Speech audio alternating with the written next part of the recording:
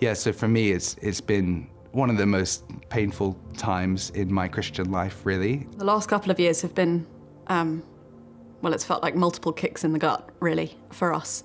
I think for a while we've been aware of abuse scandals in a number of places, certainly not just among churches or Christian organisations, but it's come very close to home recently. It's been horrible. People have been very badly abused and hurt and damaged. Looking back over the decades of cultures that I have been a part of and thinking, how did we get to this point? I think there is reason to be angry at some of this. In fact, I know there is reason to be angry. How did this happen? How was this allowed to happen and go on for as long as it did? How did people not see that this was wrong at the time? Why did people just sort of turn a blind eye to it? Did they not? Who knew? What did they know? It's ironic, isn't it? As evangelicals, we would want to say that we have a good doctrine of sin and that the need for grace is because we are all deeply sinful. And yet it has been shocking to be confronted with that sin amongst ourselves and people who we have respected and looked up to.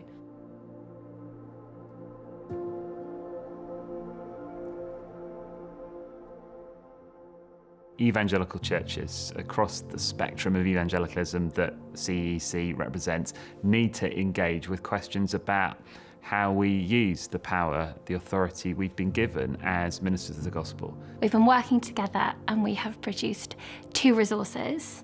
One of them is a liturgy of lament, including survivor stories that a church or an individual could go through. It's a liturgy that gives us a chance to say to God what we're feeling, using words that He's provided us in Scripture. The Lord gives us the language to cry out to Him. He gives us psalms of lament. He gives us words to say when we don't know what to say. And part of the givenness of this liturgy is to help us speak and to cry out in ways that we can't on our own. We don't have a language for lament very comfortably. We don't often practice it. We don't share it, certainly corporately and collectively. And it's been a way of bringing our real hearts at grief to God. Consider and answer me, O Lord my God. Lighten my eyes, lest I sleep in death. We've also got these culture review questions taking 4 big areas that all churches would want to engage with, and asking questions in light of God's word. How can we better reflect His character and listen to a range of voices? We've tried not to make assumptions about the kinds of issues that there might be, or the kinds of processes, or the kinds of dynamics and the cultures that people experience, but to open up ways of asking questions about issues that we think every group of people will need to deal with. Questions that churches can ask themselves, can reflect on together to work out what has been healthy about our culture, but what also has been unhealthy. Some churches will immediately start with the liturgy of lament because we know that things have gone wrong. Other churches might start with a review question, and that might lead into lament because that's the point when we recognise we've got things wrong.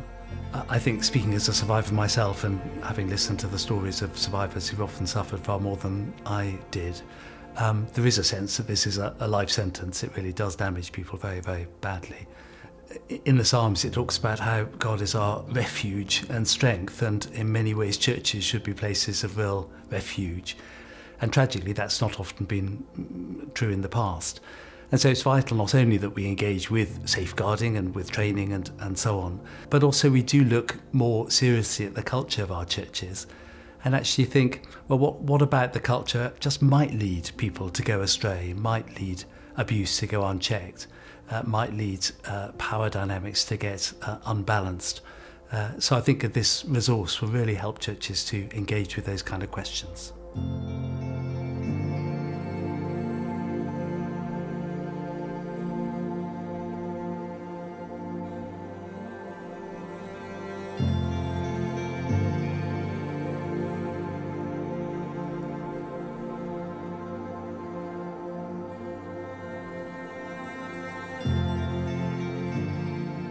If we put our trust in princes, they will disappoint us.